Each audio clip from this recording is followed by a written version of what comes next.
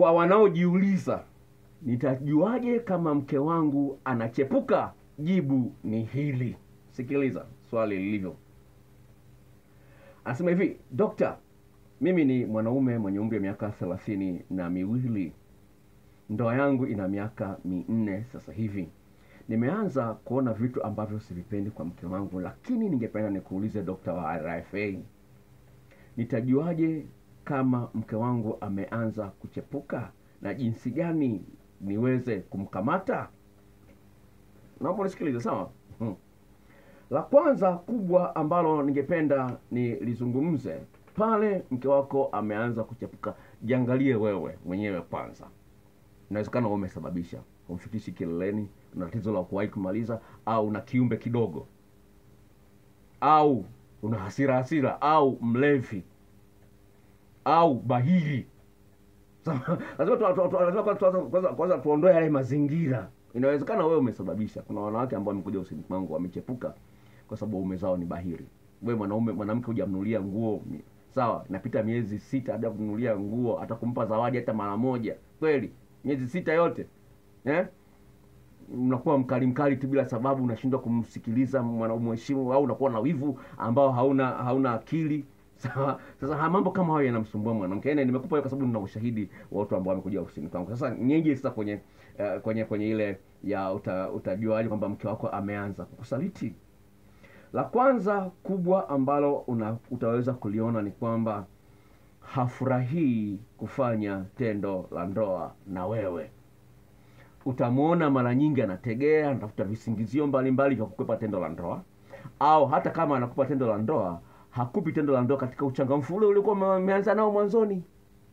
Yaani hana ule uchangamfu, hafurahi tendo la ndoa. Unaona? Yaani anakupa tu basi ili mradi si wewe ni mwanaume basi, lakini hachangamki. Ukianza kuona dalili hizo, kama kwa nini hafurahi, manake haoni faida yake, ndio maana hafurahi. Na kama haoni faida yake, manake tayari anajua faida yake nitaipata wapi, kwa mchepuko. Sawa, hilo ni jambo la msingi kwanza kuliangalia. La pili ambalo lazima uliangalia, ameanza uongo. Kuna uongo ambao ulikuwa haupo, umeanza kuona. Kuna uongo mwingi umeanza kuona. Sababu umeshaanza kuona kwamba amebadilika, utaanza kuona uongo mwingi. Lingine, jeuri. Utaanza kuona jeuri ambayo haikuwepo. Majibu ya jeuri, majibu ya mkato. Hiyo mwanaume, manake kuna mwanaume mwingine ukiniacha sitaenda kwa yule. Sawa. Lingine, anakuwa busy sana na simu. Sawa. Ukimkuta yuko na simu, unakuta simu ameweka ghafla anaweka. Na mara nyingi simu anaiweka ameifunika. Mara nyingi au inakuwa silence. Sawa. Unapoona hivyo yuko busy sana na simu, anza. Asikwambia naangalia tu YouTube. Hakikisha ni kweli anaangalia YouTube au anachat. Hapo nakumbuka nilipokuwa niko likizo. Inasikitisha sana. Inasikitisha sana, sawa. Huyu mwanaume amekuja kwenye hotelini, sawa, anakula chakula, mwanamke yuko busy kweli na simu. Yaani, mpaka chakula kimeletwa, anatumia kidole kimoja kuandika message. Sawa. Yaani mume wake yuko hapo. Inasikitisha sana. Hilo liangalie. Lingine, ghafla, kuna kipindi fulani ghafla ulianza kuona na ameanza kujilemba sana.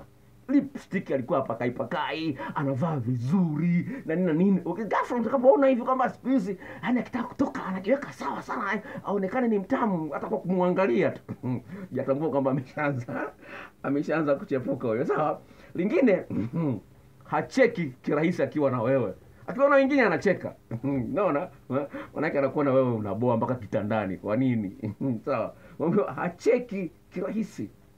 Sawa. Lakini kwa watu wengine anacheka sana. Sawa. Sawa. Okay, sawa. Asante. Kwa hiyo hayo yaangalie sana. Yaangalie sana. Ukianza kuyafuatilia, sasa jifanye kama vile hujaanza kufuatilia, lakini fuatilia.